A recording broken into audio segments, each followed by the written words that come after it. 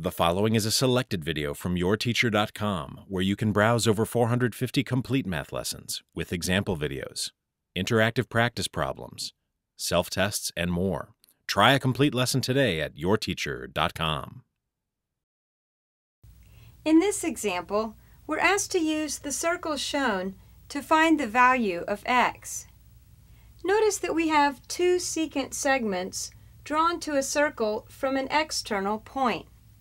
And remember that if two secant segments are drawn to a circle from an external point, then the product of the lengths of one full secant segment and its external segment is equal to the product of the lengths of the other full secant segment and its external segment.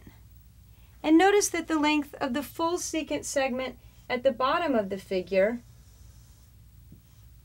is 3 plus 13, or 16.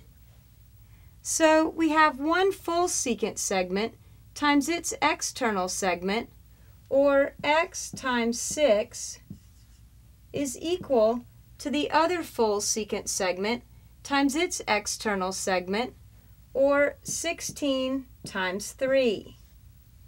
Solving from here, we have 6x equals 48, and dividing both sides by 6, we find that x equals 8.